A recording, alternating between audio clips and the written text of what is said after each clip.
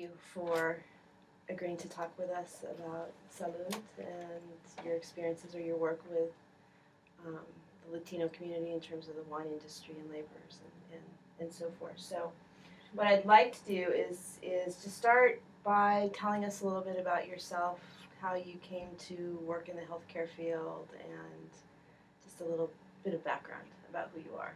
Okay. Great question. Well, I was born and raised in Costa Rica. I came to the U.S. In my late teens, newlywed, married too young, but it's been a very good experience. No regrets, zero regrets. And I just came straight to college. I came first to Seattle, and then my husband and I moved to Alaska, and that's where I was trying to figure out what I was going to do education-wise. That was always an expectation from my parents, right. And that was okay. So now what? And the healthcare was always in my mind. Originally, I wanted to be a journalist. That's what I wanted to study. And eventually I end up in the nursing program. And before I left Costa Rica, I was thinking going, again, the journalist. I was also thinking about the dental profession.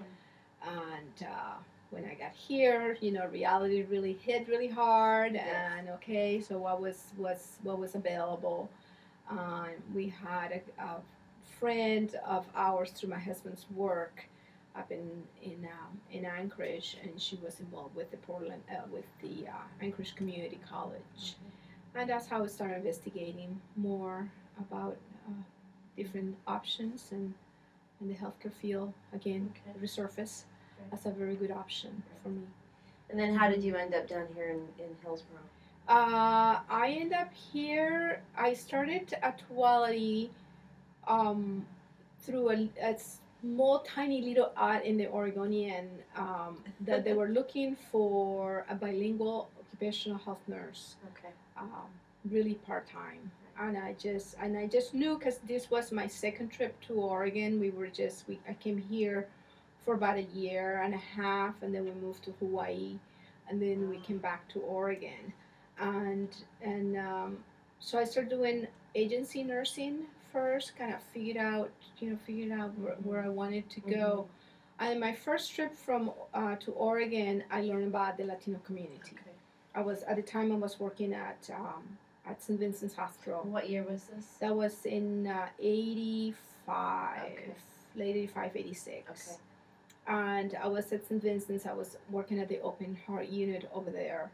And I started hearing about the Latino community and all of that, and I was assigned a lot of the patients that came into the hospital, and just kind of got my attention because where I live there were not many people, right, exactly, Latinos. So I said, that's interesting, and then we moved to Hawaii, and then came back, and 5 years later we came back to Oregon, and that's when I started looking more into the community and what was available. And so working as an agency nurse allowed me to visit several hospitals in the Portland metro area and really see what was available and what have you. And then this little ad just got my attention. And I called, and it was the Occupational Health Services here for Tuality. Okay. And I just came and I said, I don't know anything about occupational health, but I'm a bilingual Latina, so. That's right. And I'm a fast learner, so, and I took a chance. Okay. And that's how it all began. Yeah, 20 years. 20 years, 20? 20 years plus. Oh my God. Wow. Later, I know. It's amazing. So then you made it down here and got involved in the community here. So what made you decide to start Salud? Well, Salud, I was involved with Salud in a very indirect way from the beginning, kind of. Because the program started in 92, right, Maria? Okay, 92. So I got involved through my director at the time. Okay. And she was very involved with the program, with the first the makeup of what Salud was all about, Okay. or what the creation of the yeah. Salud of thought. Let's put it that way. And so she was finishing her master's in public health over at University of Washington, and this was her thesis. Okay. So Interesting. I kind of got involved with her, because in the occupational health services we used to do offer first aid and CPR classes and everything. So when they hired the first person, that was through Virginia Garcia. Right. So yeah. We'll get back to there. I know. Get back to that. All these links. So that's where the program was housed at the time, and so I just started helping a little bit the health educator that was hired at the time, just helping with some first aid and CPR classes, and that's how I started. Then I learned more about the agricultural workers and more about the Latino community in general, in particular in this area of our service area, and through, so that's how I got involved. Right. And then there was a big change in the program, and then Maria and Dr. Reyes and my director approached me to see if I was interested to look into this. At the time, I was working as the employee health nurse here for quality.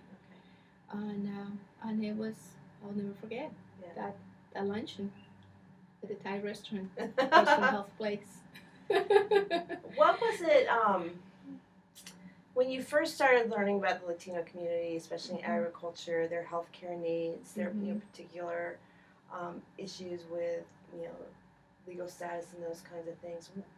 That first kind of phase of starting to understand the community and their needs, what were some of the things that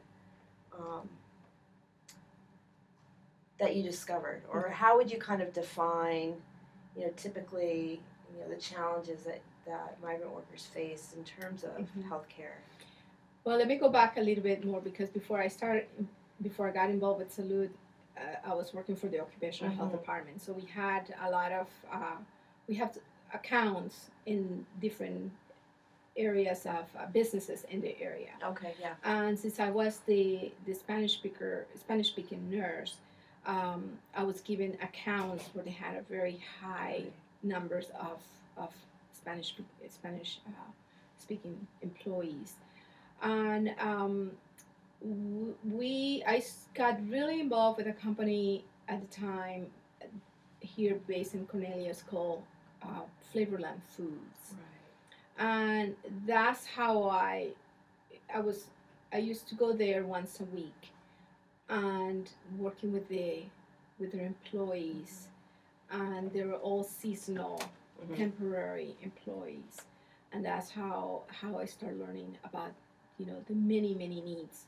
Number one, many healthcare needs of the community, starting with the occupational setting, and then seeing what other things were happening besides work.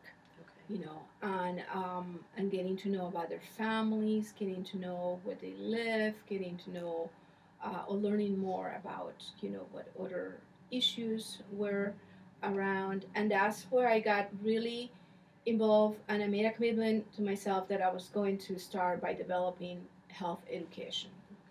I feel very privileged because coming from Costa Rica, I never had that experience of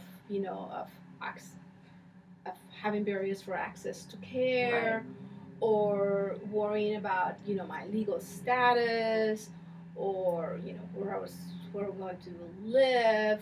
So I did not know that piece of migration or immigration. I had no clue until I started hearing about the stories of the people that I met at these factories that I was going to work. And it's just totally like mind-blowing. Yes, because I was not expecting that. And through this other company, we used to do, and I say we because it was the team from the occupational health department, and this company needed workers. when the fruit arrived Right, exactly. at their place, they needed workers. So we will do like about 100 physical exams a day for this particular company. In a week period, they needed about 5 to 600 people. And we go and set up, you know, these at a church or a community center, and we'll do all these physical, and you just have people in line waiting to get in so that they can go and get a job at this particular factory. So they have to have kind of evidence that they're Right. healthy, that they're right, yeah. right. That's short. And that's, again, that was another like moment I say, oh my God. And just learning and asking more questions about to the people, you know, where are you from and how you got here, and then you start hearing about, you know, how they will come and work seasonal here, they go back home. Some actually were residents of the Texas area so they will go back forth. Some came from Washington, some from California, but many of them came from Mexico on a regular basis. So they would go back. Right, and again got my curiosity, and I started reading more about the migrant population, and more about the Latino community here in our area, and I knew at the time that for me, being from Costa Rica, that I was a minority in that sense, that there were not many of us here. Exactly. Many of us here. So that it was a good opportunity also to start learning about the Mexican culture, and you know, all those needs. So that's how it started. So tell me a little bit about what the mission of Salud was when it started. In turn, you're starting to recognize these needs in the community, and kind of the unique situations of workers and laborers, and kind of having this, you know, revelation in a sense. So when Salud started, what was the general mission? What was the goal of? Before I became on board, well, when it started, but also when you became more involved. Oh, okay. Did it evolve in any way, or has it changed over time? Well, when I first have those first conversations with Maria and with Dr. Reyes and with my director about, you know, what the program needed. One of the things that was very obvious was for me anyway, what my offer to them sounds extremely interested. I'm very interested in public health, community outreach. I bring my nursing skills, which are pretty good. I consider myself an excellent nurse, and I bring culture and language. So those were your strengths. My strengths. Here's what I know. What you can bring. The rest, it's pretty unknown, and I'm going to go there with really with eyes wide open, because I don't know much about it, and so I need to learn, and we need to work together on this to see where this is going to go. Because the program at the time was going through a restructuring of the program. Okay. And so we were working together. We were learning as we went. And so that was good, because you went with very realistic goals, that this is not going to be a easy thing. It's going to be challenges, and we're going to be learning as we go. So my first assignment was to know, and as a nurse, is you need to do an assessment. You assess your patient. Right. See what's going on. You need to know what's going on. You start asking questions. You kind of start creating a picture, and start saying, okay, what's next? What's the possible diagnosis is in here? Right. And how can we go about to either find some solutions to this, or to make it better? So that was the first assignments, to figure out what was there, what needed change, based on the information that I got and the feedback from the growers and the people that were so involved in this program, and also what their expectations were, what they wanted to accomplish. much. So the first assignment was just to do a needs assessment of the community, what Salud is all about, what has been done, what reports have been generated, getting a good foundation or a picture of the issues. And then for me, the next biggest challenge for me was to learn about migrant health, because I said like when I proposed, say I like public health and like community health, but one thing that I realized really quickly is that migrant health is very unique, and it's true, it's connected with public health and community health, but it's a very unique category. There's other things patient care. out Oh there, yes, yeah. oh yes, and I didn't know anything about it. And that was when I realized, oh my God, this is going to be an interesting ride. Yeah. And then just connecting with people in the community, connecting number one with the clinic that was hosting Salud, connecting there, and then going out to the areas where we knew that we needed to go. Besides Washington County, besides Yamhill County, is that we had patients, or we have clients in many other parts of the valley. So what are the needs? What do they want? What is available in the community? And just getting to know the people and having that one-to-one conversation, and then finding out definitely who in the community is really a champion in migrant health, and how can I tap, to these people, how can I make connections with these agencies or individuals that I know that can help me to move forward with this. And that's how, things have worked out. And I have been very fortunate to come across some phenomenal people that really know about migrant health, and that offer, they give me their hand, and I took it, and they guide me through the process, provide me with tremendous amount of information. One person that comes to mind is Senor Carlos Medina from Salud Medical Center. At the time, he was an amazing role model, and really a person who really look at me and he say, I'm going to show you about migrant health. The real deal. I'm going to show you. I'm going to teach you. So you had good mentors. Yeah, very good mentor. Then I also met Dr. Tina Castañares at, she was at the time at La Clínica del Cariño in Her River. Okay. And La Clínica del Cariño was a model and continues today on migrant health. Okay. And I went to a presentation that she had, a conference, and I was totally mesmerized by her presentation, by her knowledge, by her demeanor. She's an amazing leader, and I've been very privileged to continue working with her and become friends.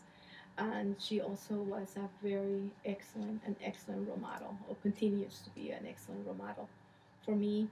And like that, there's many others. I also met at the time, and really the manager at the time of the West Salem Clinic, lovely woman, also very knowledgeable, very open, and she also provided me with immense information. So those are people that I have going and looking. Read a lot on Lorena Sprague. She also works at Clínica del Cariño. She's done a tremendous amount of work on migrant health, and she's done a lot on the community health workers model.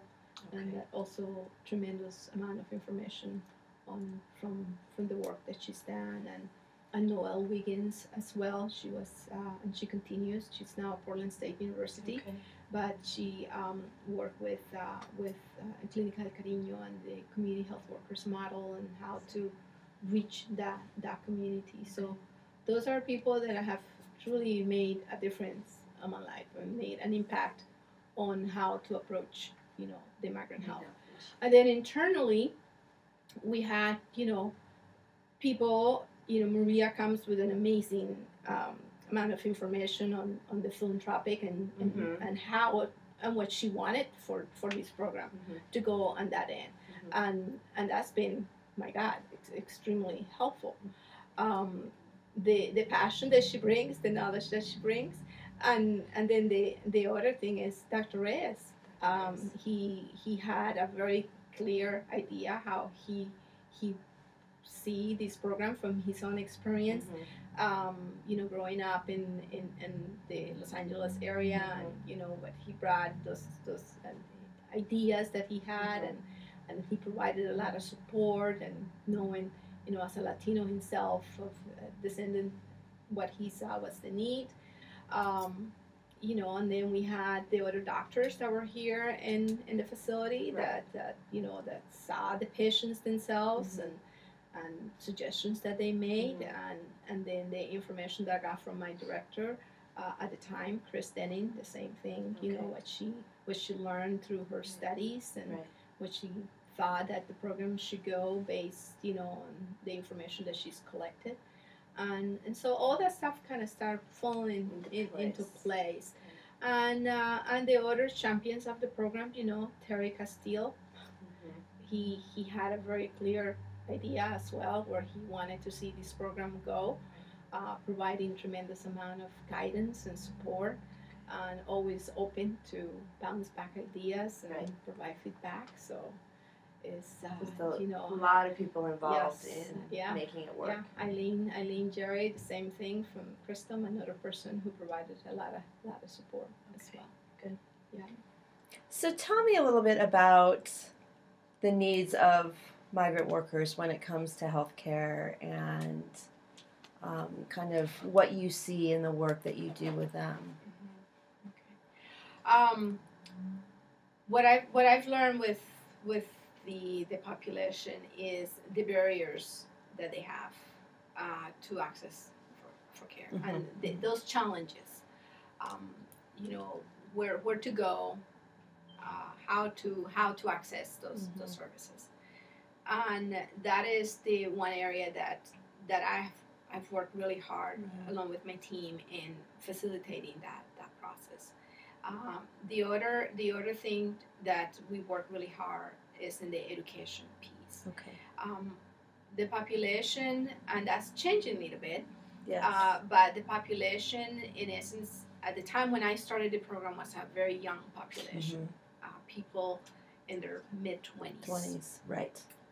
Healthy, strong, the men in excellent health condition.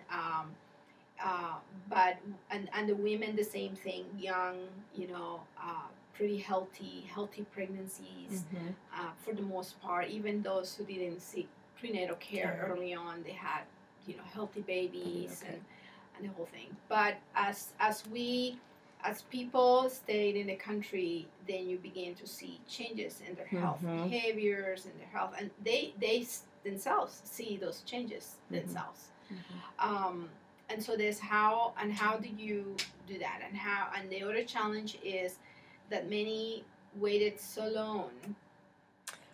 If they were sick, they waited so long to seek medical care, and by the time they got to a hospital, they were so sick that we needed to do something about it. What do what are the steps, or how can we facilitate for you, or if you have a child, tell me about it. What are those barriers? So we have done several surveys asking people that information, because the best thing that I could do is get that feedback from the audience. Tell me what works for you, what doesn't work, what are those barriers that you encounter, what suggestions you have, and so I take that very seriously, and it's been of great help to do that. And then so that's been, I think, the best method that I have used is to get their feedback and then use that information to put it to work. And do they find Salud a comfortable space where they can convert? Do you feel that they feel that they can be open and honest and forthright with you? How is the community's response to Salud been? One of the things that I feel very lucky about it is that relationship and that trusting relationships that we have built with the community.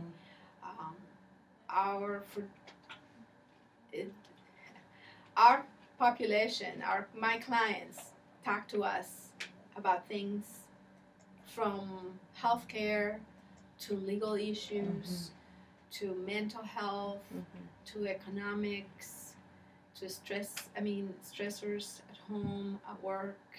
They're all kind of they're extremely open with us.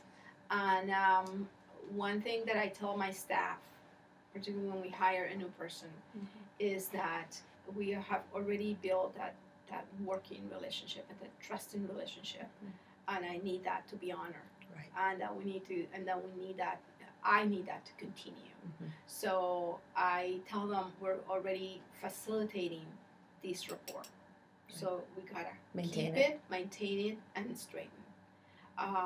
So that is one of the big requirements that I have with my team, and the people that have worked for me so far have really honored that piece.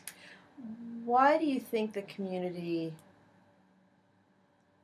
views Salud that way, or why do you think there's this trust by your clients in what you do? Because so often we hear about because of the status of workers that it's difficult for them to really trust different sectors in our society. So what is it about Salud do you think that has worked in that way? Yeah, I think for Salud what really worked is that from the get-go, at least since I've been in the picture of the Salud program, is that we have I have access to the workers. So we've been able to build those relationships. The owners of the vineyards and the wineries have facilitated that access to their workforce. Going into a vineyard and explain to a worker why we are there. Right. Reassuring them that whatever they tell us is totally confidential. That if they require any help from us, if we need to present a case, let's say, that is related to them, it's going to be presented in very general terms. We do not say where that person worked. Right. We don't give names. We don't say. It's very neutral, and that communication, and it's just a follow-up communication that we have. If the person talked to us, is calling back. I did this. How are you doing? Were you able to get into the clinic? Can I help you get into the clinic? Let's get in the phone right now. Let's work on these together. So working alongside with the person and building that trusting relationship right there on the spot, and ask them, I cannot do it by myself. Let me show you, give you the assistance that you need, or the points that I think will be helpful for this situation. And call me back. This is our phone number. I'm available. Just call. If I don't call you right away, I will call you within 12 hours. But you're going to get a phone call from us, from me or somebody in my team within 24 hours. And again, we honor that. We really honor that thing. And one thing that we established from the very beginning on the program was to do a 1-800 line, so that people know that they can reach us 24/7. And I tell them we're not available 24/7, but you can leave a message over the weekend, on a Friday night, and somebody is going to get hold of you on Monday. And that's been the case. And I think that rapport and just having a presence at work, at the work site, not just for the outreach service, but for other issues that they need. Offering different programs, like, for example, one example I could use is first aid and CPR classes. And so these classes going to be available it would be great if you come. And so we sell that way. You know, it's good for you if you learn it. This it's not just good for work for your work site, but it's also good if you need it outside work site. So you sell that. You do different programs. You know that are helpful for the work site and at home as well. So it's just continuing to work on that, building trust, that working relationship, and that mutual respect. The same thing, just and finding those who are our key people in the vineyards too. Right. Who is their leader, and building the relationship. So using that kind of work hierarchy in a sense to with that individual. Interesting. Or for example, because we identified everybody, so let's say that we connect with the wife of the worker. Okay, or vice versa. So we connect with that individual at home and say, oh, by the way, your husband so and so, give me your name and number, so I'm calling because he's concerned or she's concerned about this. And then that's how we start building that relationship. So we build in relationships at home and at work. Interesting. And I think that's, to me, that has really been the most successful, and because you continue working on those trusted relationships. Yes. Can you tell me a little bit about the relationship with Salud and the vineyard owners? Because from what I understand, they've been strong advocates of providing health care for their workers, and so could you talk a little bit about that relationship? You clearly have good bonds of trust and productive relationships with the workers, your clients that you serve. But what about kind of other members of the community, vineyard owners, kind of wider communities, and how has their support been for Salud kind of over the history of the organization? Well, I think with this vineyard owners and the winery owners, they have made a commitment to this program from the get-go. They're here because they want to be.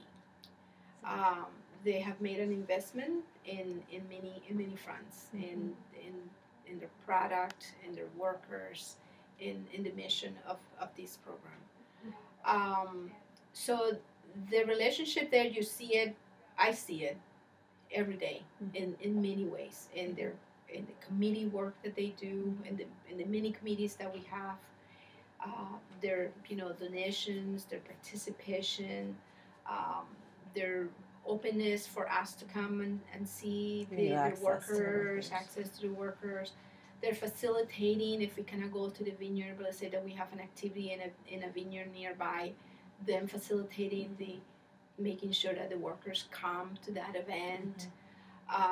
So those are examples that I can use, that I can tell you, that really reflect their commitment. So they, in essence, make your work possible. Yes. In terms of material support, but also access to their spaces and then that communication. If there is an issue, let's say, going on, then I make sure that I clear whatever is the issue, that I connect with that person and ask, okay, I hear there's a concern. Okay. Can let's talk about it? What is it? How can we help? How can we make this better? So it's again reaching out and asking. So it seems in a sense you're almost a bridge between the workers and the owners, and perhaps in some ways you can get access to information from workers that they may not be comfortable taking to an owner, or again, in just the work that you do, the things that come up in your conversations and your discussions.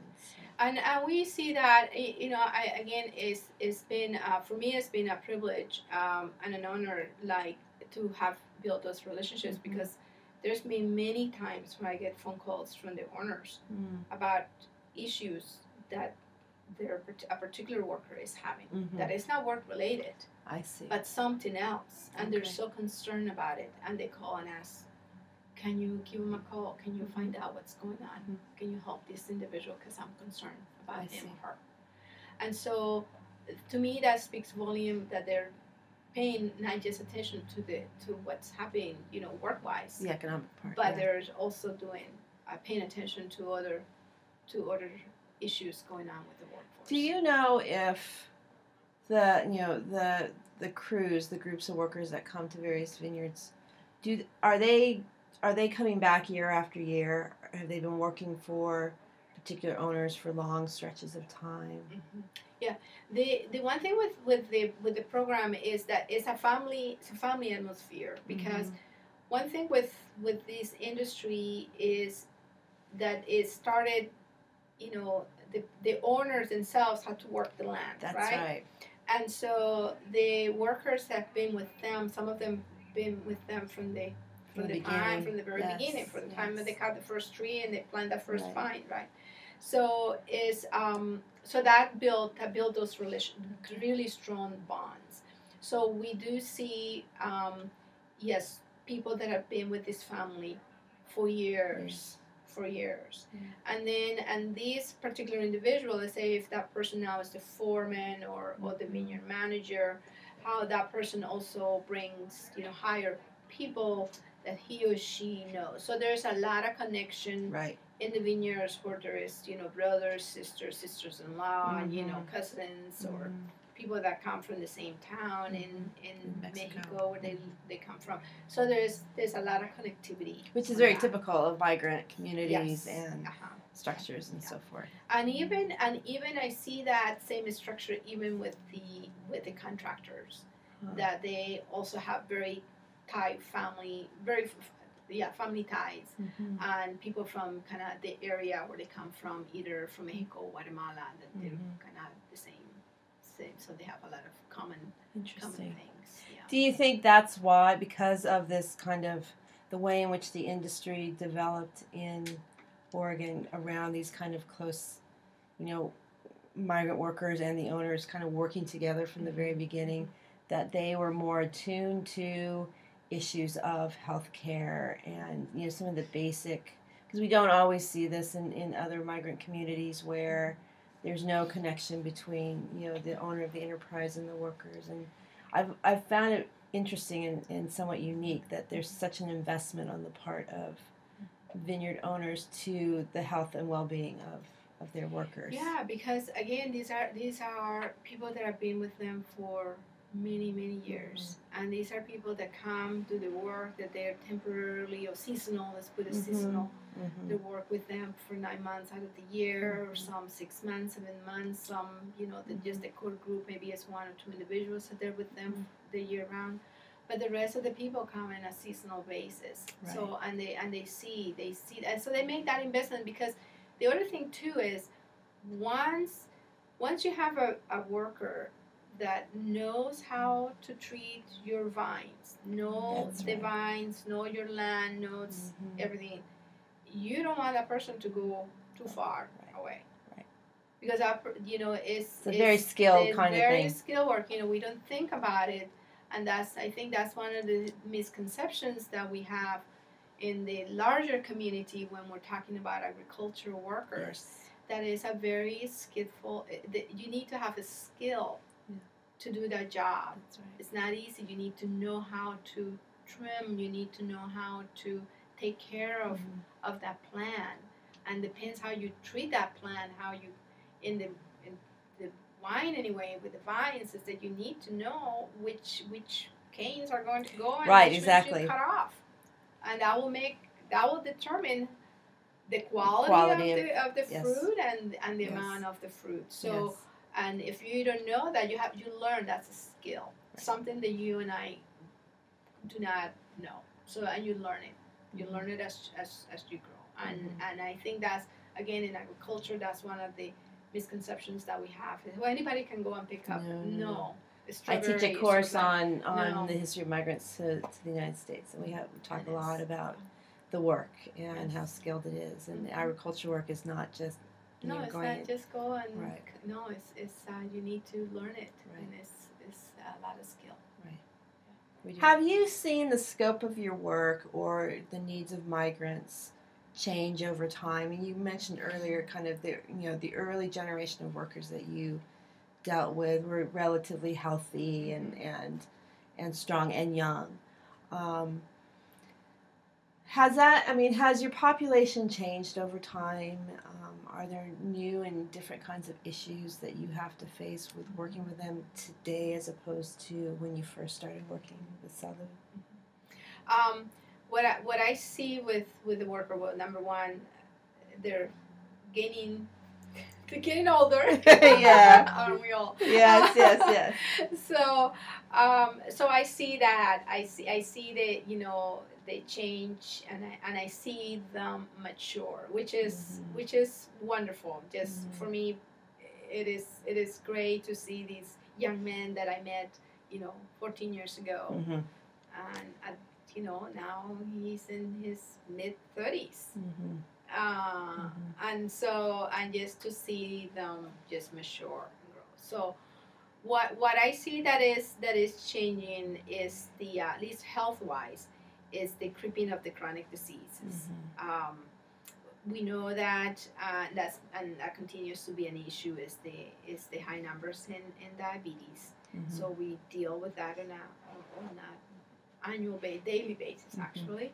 And so the role here is just to make sure that the person understands what this means long term, if they develop into full-blown diabetes later on. So we deal with that, with the chronic diseases.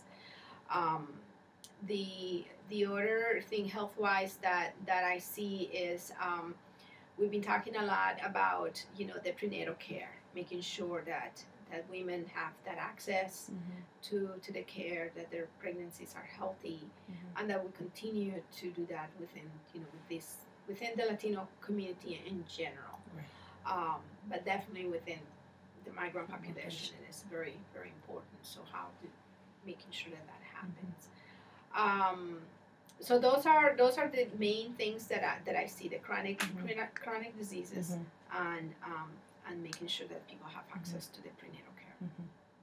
And then we do the other thing that I see that we have made a big improvement for us is the dental outreach.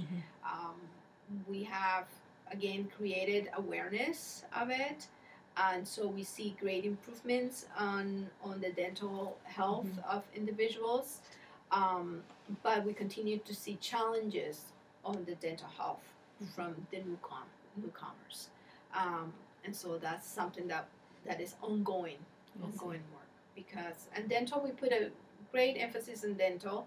It's because it's so systemic, meaning that it will affect you from head to toe. If you don't have a healthy mouth, you do not have a healthy body.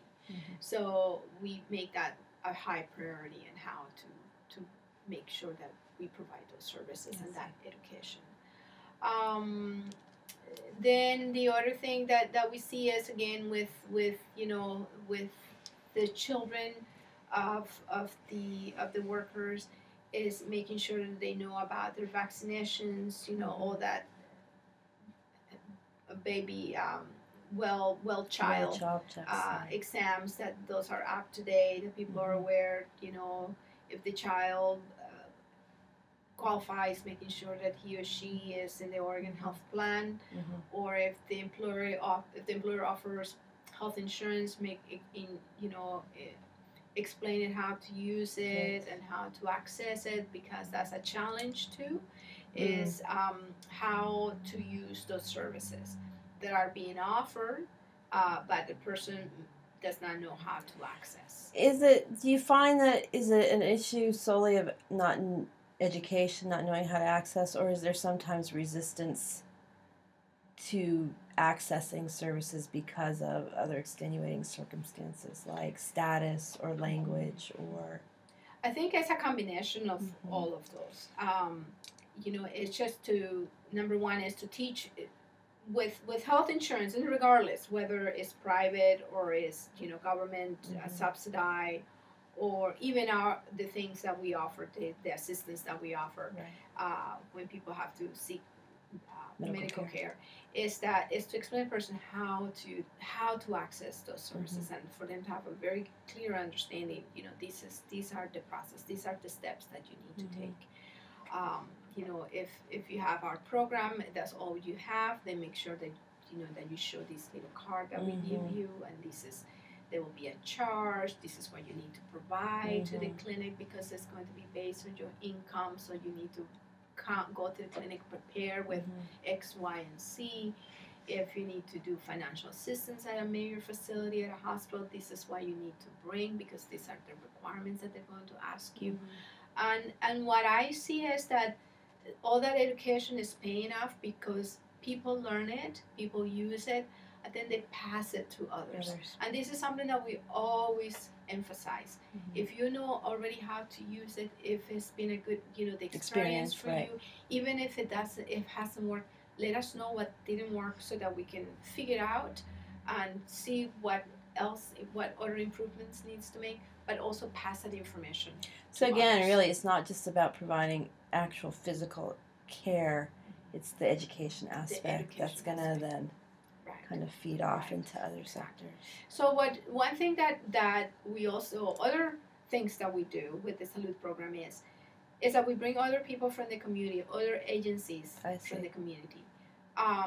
For me personally, education is so important. Yeah. It's so important. Yeah. So we make sure that we connect with all the different programs, like the migrant education program, the English as a second language program. So we have made that a priority. I mean, we don't do those services directly, but we look into agencies that will provide that service to the population. So we bring them along with us. They come. They make a presentation of their services, and we have find out in each county who does that service. So they come with us, or they give us their brochure or whatever, and then we pass it out to the people and say, there's going to be English classes. This is the person from the migrant education. So for your child, this is, this other agency does this, and these other agencies doing that. So we're connecting people with those services out in the community because I know that we cannot do everything, and it's impossible. But I also know that all of these things are related to health, education, economics. The where to go for if you have a legal issue, where you need to go for that information, and who you can call. If you need to open a bank account, where do you go for that? If you need whatever is so we have created a really list of things that people can use, and we bring in those agencies to come and that's what they are, right? In the community. So this is what you do. This is their phone number, and I have come across, for example, families that let's say they have an appointment in Portland at some sort of appointment, medical appointment. They have to go to OHSU, or they have to go to some other. Transportation is a big issue if you live out in, Yamhill, or if you live out in, in Amity or those areas. How do you get to Portland? To that, it's not a simple, take this bus and it will take you. And I had experiences like that where, we had a family who had a very preemie baby that lived in ICU for about 4 months.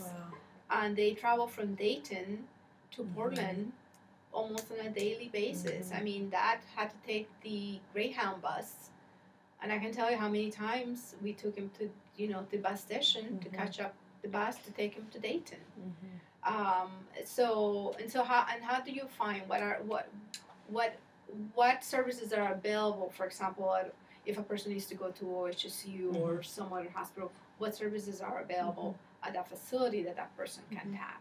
And so those are examples that that are all related. Related to health is all of that. From the education to the finances to the legal. They're all woven together, and you cannot do one without the other. And that's one thing that our program has done. It's it's just not just the outreach for the health, but it's the other one. And that is things that, that we get. I mean, I get phone calls from parents, let's say, that the child just had issue at school because of whatever. Okay, so how do you do that? How do you connect with those teachers at that elementary school or at that high school or whatever? This is, have you called the counselor? Have you connected with these so and so? Because So a lot of it, I would like, imagine, is cultural stuff that Totally. they don't, totally. know how to operate in kind of the Exactly. culture of education here, Exactly. or with Yeah. authority figures and those kinds of things. In particular, I think for me, and I'm now speaking from my own experience, I found the school system here very complex. And I come with education, I come well informed, and I don't have a language barrier. Right. And I found that Same with me, yes. that for my own experience, for my kids, I found the education system complicated, and the expectations that what the expectation is as a parent, that you are expected to volunteer at your school, to come into the classroom, to be involved with the PTA, to all these, and a lot of us coming from other countries abroad, that's not the routine. Especially in Latin America. No, Yeah, not at all. Teacher has the full authority control, the figure. authority, and Yes. boy, if you go to school, it's because something is really wrong. Right. Exactly. So how do you gap that bridge? How do you teach the those families? You know what? Yes, you do. That's an expectation. And so you talk. You share your own experiences on why it's so important for the parent-teacher conferences. To volunteer school, and all those things that are totally new for everybody. And just to tell the parent too, which I found myself a lot telling the parent is, you're the parent. If you need to go talk to a teacher, you have the right to do that. You have the right to do, and don't use your child as interpreter. Right. Bring Exactly. somebody else. Bring someone else. So, and they kind of look at me and say, no, don't use your child. Well, it speaks to all those interesting dynamics about the children of migrant workers and how they they are socialized in a way different from their parents and kind of the unique position those children can be put in sometimes. Right, and I talk to the parents a lot about that dilemma, about those differences, now cultural differences between their children and them. And how that challenge that create in a family. Yeah. And so we talked a lot about that and where to seek assistance, or just say if you need to talk to somebody, just call me. I just listen and we just can talk about it. Right. And so again, it adds Salud as kind of this bridge almost to helping migrants negotiate the culture, but connecting them with resources that will help them and educating them about a whole host of things. Right, and even for us, is also educating our own colleagues. Like, I cannot tell you how many times in our office, how many conversations we had in our office with healthcare facilities about how to, about the barriers that they're putting on, like, say if somebody goes to the facility and require financial assistance. It's not, or when a person is sent to collections, well, what's the communication? Was language ever considered? Did you explain to the person what is the process? And just go through the whole process of, of that, talking to providers. Some extremely helpful, other ones are like, oh my God, I can't believe you're a provider. By their attitude, by their demeanor, it's heartbroken sometimes. So do you find? You've had lots of support from various community members and organizations. Do you find sometimes people within your own medical community as kind of, whether purposefully or not, creating barriers that you have to work around? Oh yes. Yeah. I have encountered that. I've encountered that. And again, that's an opportunity for education. Some will listen, other ones will just kind of like whatever. Yeah. But one thing I have to say is, I I don't keep quiet, nor is not anybody from my team Yeah. stays quiet. I mean, we're respectful, but we. But you're advocates for your patients. We advocate for the patient all the time, all the time. That's an ongoing daily thing. Even within our own Latino providers and agencies, that we find we've been in situations where we need to educate that individual about, this is the deal. This is the deal. Yeah. And this is why we do it this way. And Okay. and these are the reason why I'm calling it is because FYC. I see. Yeah. So it's that ongoing education. All right. Is there anything in closing that you would like to add, or anything that we didn't cover that you would like to talk about? I know we could go on and on and on. In fact, I might in your downtime, when you're not busy out in the field, I'll probably follow up with you on a lot of these things. Yeah, sure. No, the only thing I have to say has been for me is been a privilege to work with this population, this community. They have become part of me. Yeah. Yes, it's amazing how our work can take us in paths unanticipated, and how they can really. So I would imagine it has solidified or kind of confirmed your choice to get into healthcare to begin with. Yeah.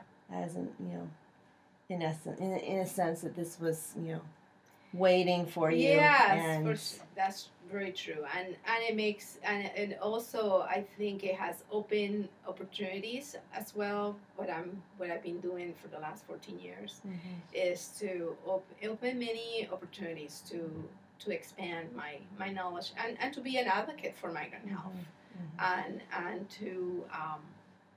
to be out there and not to be afraid to speak up. I mean, I think that's one of the things that I think I have learned through these years is that you need to speak up.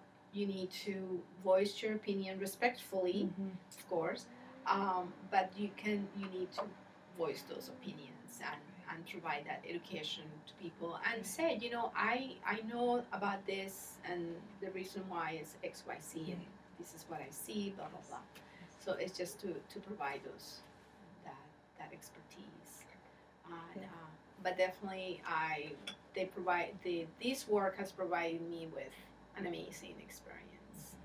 It's been very interesting, knowing phenomenal, beautiful, wonderful people, hardworking people, honest people that are what I've just found in my own research and teaching courses on this is how important they've been to the development of kind of the fabric of the culture of our community, in the West Coast, not only in economics but in other ways that they're a very vital part of our community. Oh, totally. So.